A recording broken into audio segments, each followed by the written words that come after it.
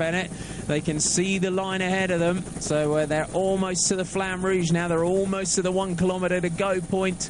And we've got another puncture from BMC at the back, but it's all about the race at the front. Look how stretched now this peloton is. NetApp Endura are leading this one out. Zach Dempster now on the front. Hits the front here for NetApp Endura.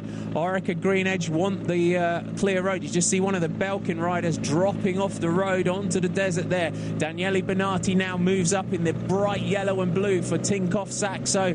Orica Green Edge, 1k to go. They got one obstacle to negotiate. That's the roundabout just ahead of them. Last kilometre now. They swing off the front. Nicky Terpstra's got to keep himself up there and keep himself in contention.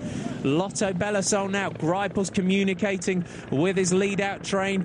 You can see Belkin moving through to the front as well. A lot of riders now. Sab, it's all about the sprint finish now. Lotto Bellassol on the front. 3 riders now trying to deliver. Andre Greipel to the finish line.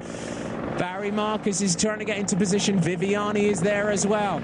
Marcel Seberg, Jürgen Rollins all in front of Andre Greipel now. Here comes Geert Stigmans with Tom Bonen on the wheel on the left, watching the black. Tom Bonen in the silver. Seberg there. Jürgen Rollins now hits the front for Lotto Bellassol, trying to lead this sprint out. Terpstra's doing a great ride, keeping himself into contention. Viviani, you can just see the wind biting. Greipel now takes off. Andre Greipel now. Sam Bennett's getting himself up there for NetApp Endura as well. Andre Greipel now. Is it going to be the German stage? Greipel, he takes the stage. Andre Greipel takes the sprint. Great sprint there by the German.